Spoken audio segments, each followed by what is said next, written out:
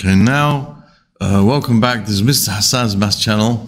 I'm now answering question number 6, part B, from the June 2024 Pure Mathematics P3 paper from the Edexcel Examining Board International A-Level.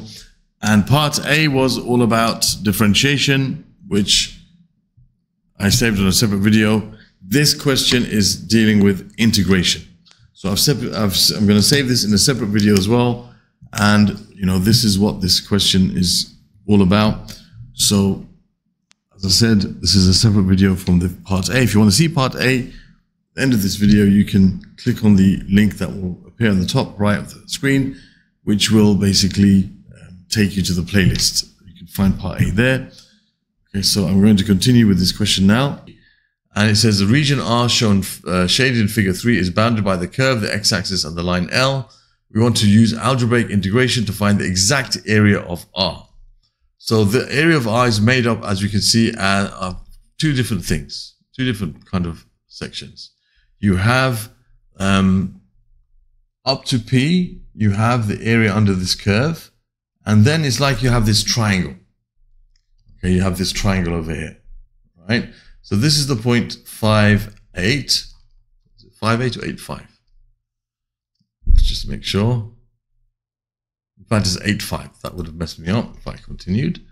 It's always good to make sure. So this is the point P, which is 8, 5. Okay. And we know the equation of the line. Even if we couldn't find it, it's given to us as 5x plus 2y minus 50 equals 0. So this is 5x plus 2y minus 50 equals 0. That's the equation of the line and the equation of the curve we have. So what we can do is we can split this up into two areas. I can say area A and area B. Now area B is just a right angle triangle. So I know that this point here is 8. I can find this point. I know this point here is 5. So I know that the height of this triangle is 5, and I can work out what this point here is. All right, it's when if we have 5x plus 2y minus 50 equals 0, this is when y equals 0, it hits the x-axis. When y equals 0, we're left with 5x equals 50, so x equals 10. So this is the point 10. So we can say the area of triangle B is going to be a half times the base times the height, which is a half times, this is 2, times the height, which is 5. So it's going to be 5 square units. That's the area of triangle B.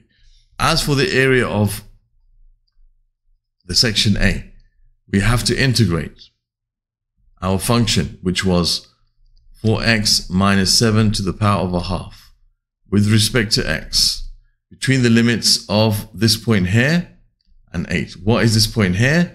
Well, this is the point when y equals 0. So we can see what this point is here. This is when the square root of 4x minus 7 is equal to 0.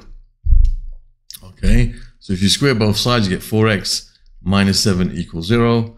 So 4x equals 7. So x equals 7 over 4. So this is the point 7 over 4. Okay, so we got from up to 8, from 7 over 4, sorry. 7 over 4 to 8. We have to integrate this with those limits. Now, this is something we can reverse the chain rule for, because it's of the form f dash of x times f of x, meaning that if you differentiate what's inside here, you get a constant 4. And this is multiplied by a constant, which is 1. So it's of the form of reversing, where we can reverse the chain rule.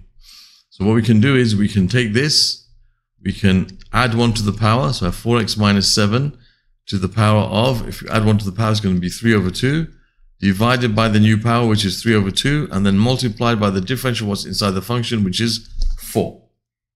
Okay? And all of this is to the limits of 8 and 7 over 4. So that's going to give us, if we simplify this cancels with that gives you 6. That gives you, 2 and 4 cancel, give you 2, 3 times 2 is 6. So you're left with 1 over 6, which you can take outside, times 4x minus 7. And what does this mean to the power of 3 over 2? it means the square root of this all cubed. Okay, remember we have a to the power of m over n is the same as basically the nth root of a to the power of m. This is the root, this is the power. So the root is 2, so it's square root of something cubed. So this is between the limits of 8 and 7 over 4. So now we're going to put the limits in. So we have 1 over 6 times the square root of, now 4 times 8 is 32. 32 minus 7 is 25. So the square root of 25 cubed.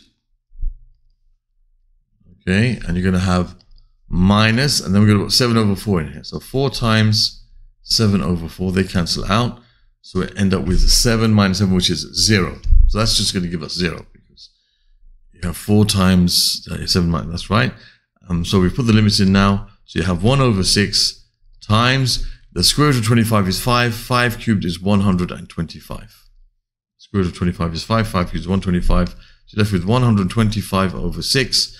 So therefore the total area is going to be the sum of the two areas, which was 5 and 125 over 6.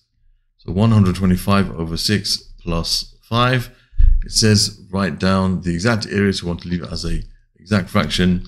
So this is going to be 30 over 6 plus 125 over 6, which is 155 over 6. I don't think this cancels out. So there we have our answer. 155 over 6 square units. And that is the answer to question number 6, part B. Right, so you can find the first part of this question, 6A, if you go to the playlist, which will be linked at the top of the screen at the end of this video. Other questions from the topic of integration from P3, you can find in the playlist over here. Specifically reversing the chain rule, you'll find a link over here, and you can subscribe to the channel by clicking on the link at the top of the screen. Thank you for watching, and see you soon.